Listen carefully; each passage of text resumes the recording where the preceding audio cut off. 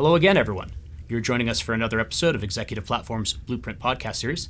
My name is Jeff Mix. I'm head of content and research. My guest today is Satish Tirumurthy of UCBOS. I've had the pleasure of speaking with a number of his colleagues over the years on this channel. This is the first time I get to speak with the Chief Strategy Officer. I'm so looking forward to this conversation. Thank you so much for joining me today. Thanks for having me, Jeff. Why don't we start off by talking about some of the things that you're hearing from the industry in terms of supply chain working hard to fulfill its objectives. I think there is definitely a sense that resiliency is a thing companies are still struggling with, delivering some of the values that supply chain is supposed to bring to an organization. What are some of the things that the industry is coming to you with? Post-pandemic, what has typically happened is with disruptions becoming the new normal, the industries are trying to find solutions to enable supply chain resiliency and at the same time have improved efficiency in terms of managing the supply chain. I feel like we've been talking about resiliency for a couple of years now. Yeah. Clearly, there are some common stumbling blocks that they're really still struggling with. Yeah. What are some of the ones that you want to highlight for us? A few specific aspects in that sense would be managing excess inventory, managing supply shortage as well on the other side of the spectrum. And there are recurring delays in terms of manufacturing as well as fulfillment. These are, some of the primary aspects, I would say, which are in fact hindering the progress towards achieving that resiliency that the organizations would need in managing supply chain. Now, when I hear those, I think maybe the common factor would be we should have good data on all of that. I mean, all of that is a metric that you should be able to measure. I can only imagine data analytics right now is having an exciting time, especially for companies like UCBOS. How is UCBOS helping its clients address some of these concerns? Very valid point, Jeff. In terms of data, that's going to be the fulcrum of what I'm going to talk about next. UCBOS, being a zero-code, 100% zero-code platform, has various offerings on its platform, so which is building out applications at ease, at scale, and at speed, and also it has pre-packaged applications. And the most important thing about UCBOS is it has a unified data model from a supply chain standpoint. And also it allows to orchestrate business processes on the data that's going to converge on UCBOS from disparate systems that would be available in the ecosystem. So would I be right in saying if I'm a supply chain executive and my concern is, am I spending too much on inventory or am I not setting aside enough inventory to meet the needs of an age of disruption? Yep. I can bring in UCBOS and start feeding in data from different things and asking it questions. Is that sort of what we're talking about? Absolutely. Okay. So going one notch above, we just spoke about data and how the data operates on the platform. Mm-hmm. Now, going one notch above, in conjunction with the question that you just asked, is scenario planning. Okay. Whether to actually stock more to mitigate any risks that could be coming in, typical of what we saw during the pandemic, or should I move into a different inventory strategy itself, or should I look at various ways of doing my demand forecasting? So what are those scenarios that I could run and arrive at some results that's going to inform me in terms of taking the right decision? And this is the advantage of a no-code solution, because rather than figuring out how to ask the question, you have to think what are the right questions to ask. Absolutely. So when you say no-code, it is actually zero-code. So we do not want to mix with no-code versus zero-code. We can talk about that in a bit. But what zero-code enables is, the need of the hour is to have a solution or a platform if the organizations are looking at meeting the supply chain objectives that we spoke a while ago, right? In terms of resiliency, the visibility, improved efficiency, the traceability. Depending on various industry verticals, you will have different flavors of objectives, right? So these are sort of overarching objectives for any supply chain organization. So that is where UCBOS as a 100% zero-code platform is going to enable a solution that you are looking for to meet an objective 10x faster. Mm-hmm. So that is the power of zero code, right? Offering that solution, it's not going to act in silos. It's going to integrate with your upstream. It is going to integrate with your downstream. It is going to integrate with your midstream. So it's going to be a comprehensive solution and a platform for you to realize the tangible business outcome. And this is also something that integrates well with existing systems, because no one is starting from square one here. It's a matter of getting the existing tools to talk to each other better. Absolutely. So now this question sort of creates a segue for me to talk about specific offerings that we have on UCBOS as a platform. Please. Right. Today, so we have sort of recasted the whole model in terms of the portfolio of offerings. So we have 4 different offerings. One is what we call as iPaaS. It is Integration Platform as a Service. Then we have APaaS, which is Application Platform as a Service. Then there is SEM PaaS, offering prepackaged solutions catering to the SEM business function. And there is a 4th one, what we call as AI PaaS. So with these 4 offerings, the first one that I spoke about is the Integration Platform as a Service. So that is a through and through plug-and-play composable integration platform. So when you bring in UCBOS into an ecosystem where you are looking to achieve the supply chain business objectives by building out solutions or bringing in various data from disparate sources and orchestrating a specific business process, it cannot act in silo. Right? So that has to integrate with your existing systems. So that is where this iPaaS as an offering comes into picture. So that is a fully composable plug-and-play integration. Terrific. So. Yeah. And I know we talked a little bit about this just before the interview started. I have had the pleasure of speaking with some of your colleagues in the past, and I can't help but get the sense UCBOS has been on this trajectory for a decade now. There are companies that are getting into data analytics of the current generation now, and I feel like you're one of the early innovators that have built step by step. Without asking you to give us a history lesson, could you tell us a little bit about your story? Yeah. The genesis of UCBOS is something like this. So wherein, while working with various clients, running different ERP systems on SEM systems in particular, there was always a need to really look at data convergence and how we could really make use of the data and orchestrate various business processes, which may or may not be part of the prepackaged applications that are available in the current ecosystem that any of the organizations are running with.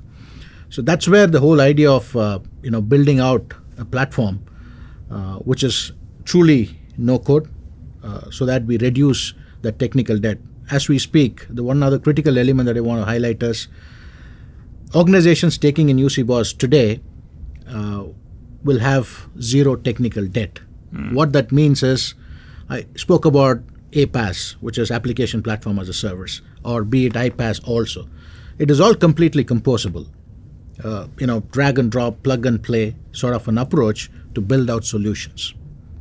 From that standpoint, there is zero technical debt in terms of any code that needs to be maintained, which historically has been the way to build out solutions, right? But this is what I'm talking about is enterprise grade. It's not about a simple workflow or achieving a specific function within the overall business function. Here, what we are talking about, a massive supply chain unified data model. So that's going to help orchestrate various business processes, build out applications in a completely zero code way, right? So that's where we are today. Now, going back to the genesis, that's how we started, as I mentioned, as a convergence platform.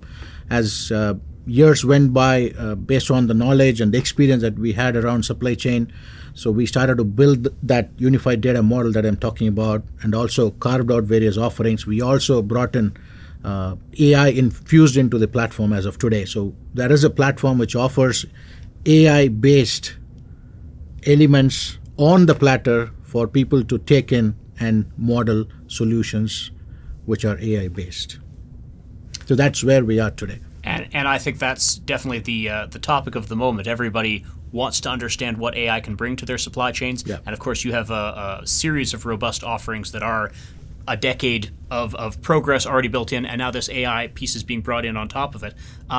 Where do you think this tool is going to go? Like, how much is this going to continue to scale and help supply chain executives address their concerns? Yeah. As we speak in this year of 2024, the problems have been in place as an outcome of the recent pandemic that we all had seen, right? And the disruptions that continue to exist and prevail. the organizations having gone through this should make themselves future ready. And the time is now to recast their overall technology strategy, the application strategy, and for that matter, the overall IT strategy itself. Of course, organizations have invested in specific ERP applications, tier 1, tier 2, whatever the case may be. But looking from a mid to long-term standpoint, without losing the investment, but still you would want to enhance. For sure, the ERP products are evolving to cater to the needs of the organizations, but the need of the hour is how soon can we do that? How quickly can we do that? So a platform like UCBOS within the ecosystem is going to enable solutions at scale, at speed, and at ease, right? In a matter of few weeks. The disruptions could be anything tomorrow, right? Which we may or may not be able to predict, but bringing in a system like UCBOS will help organizations to be future ready, mitigate the risks in terms of what could be the vagaries in the business marketplace by means of building out solutions that they think will be needed or they need at this point in time, and also quickly.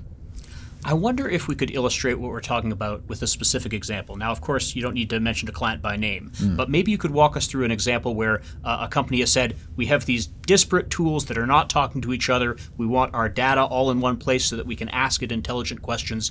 What did getting started look like? How long did it take them to get it up and running? Walk us through their story. Yeah. So one of the clients primarily operating in the supply chain space, providing I would say a 5PL consulting as well. So they had an issue in terms of managing excess inventory. So what they typically do is, so they buy for their customers, but if the customers are not in a position to use that inventory that has been procured for them, for their manufacturing units, they sort of resell into the open market. So they were able to run this manually for a while. They did have tier 1, tier 2 ERP systems, but managing such sort of an inventory was outside the purview of the feature functions that were made available in a packaged application. So they were trying all ways and means to find a solution for about a year or so. So that's when they stumbled upon UCBOS and we presented our solution. So then we went into a design thinking session and the solution was out in about 6 weeks. Wow. I wonder if we could circle back to, I misspoke earlier. You may remember I said no code, and you said actually I think you meant zero code.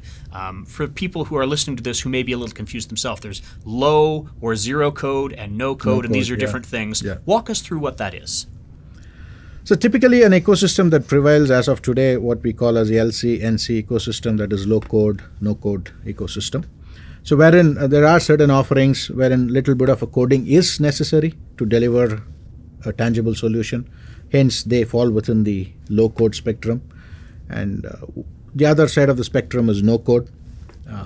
No code is, by theory, it is all done by drag and drop of feature functions provided by the platform to actually stitch those things together and deliver a tangible solution with zero piece of code being written. Okay. Right? But if you look at what differentiates a zero code from a no code is, from a data model standpoint, the rigidity is there in a no code platform. Right? Whereas from a zero code standpoint, the data model that is offered by the zero code platform, like UCBOS in this case, is totally flexible. The customers can take in, use that, model that, tweak that, and build a solution on top of that to their liking or to their needs. So that is the flexibility that zero code offers, and it is fully composable, right? And the other dimension is you can build applications that are enterprise grade. It is not about a simple workflow. Of course, the no code platforms have come into existence to really deliver quick solutions, quick workflow within a particular business function in an organization. But if you're looking at delivering solutions to the challenge that we were just talking about, that's where the zero code technology comes in. So why we call it zero code and not no code with very, very thin line of a difference, so to speak, from a literally speaking standpoint, But there is a huge difference. The difference is you can take in the data model, which is already built in. You can compose solutions that are enterprise grade. You can orchestrate solutions. Have those integrate with your enterprise grade solution that may be available in your ecosystem. So that's what makes this platform different from a no code, and hence it is called as zero code. If that answers your question. I think it does. I think it's the difference between putting together a picture with Lego pieces that someone has given you the pieces and said, oh, you can put them in any order you want, or giving you a paintbrush and you can put the color wherever you want it to go. It's freedom. I see the difference now, so thank you. Sure. We have covered a lot of ground in this conversation. Mm-hmm. If there were one or two key takeaways you wanted to highlight for people and have them think about a little further, what would you want to have them go away from this episode with? So I would say two things. One is, of course, there are senior folks running the supply chain business function. The reason I'm picking up supply chain is that's where this platform is focused on currently to deliver the required solutions. So for those set of people, they definitely will have challenges in terms of achieving the business objectives. And the options are aplenty. In terms of going in and buying a specific product which delivers to a specific solution, say, for example, on the planning side of the house, or for that matter, say, manufacturing or manufacturing execution for that matter. I would suggest, rather than looking at individual products for the individual needs, so look at a platform that is going to deliver the solutions that you will need across business functions at speed. At speed, that's the key. And that's going to help you in your continuous journey as you embark to mitigate risks, defeat the vagaries of the marketplace. And hence, you will be in a position to build that kind of a resiliency, regardless of what's happening in the external world, thereby improving the supply chain efficiency. That's number one. Number two would be for the organizations that think that they already have enough investment that has gone in, and they are in a position that they are able to meet the critical objectives of managing the supply chain. Even in that case, what I would suggest is, if they have artificial intelligence as part of their agenda, right? So rather than investing in people or processes or the tools for that matter, again, bring in a platform like UCBOS, which as part of its offerings also has AI infused, with a platform that's going to give everything on a platter, along with prepackaged solutions, be it predicting lead time or having demand forecasting, or for that matter, looking at dynamic slotting in a warehouse. So we have prepackaged solutions as well.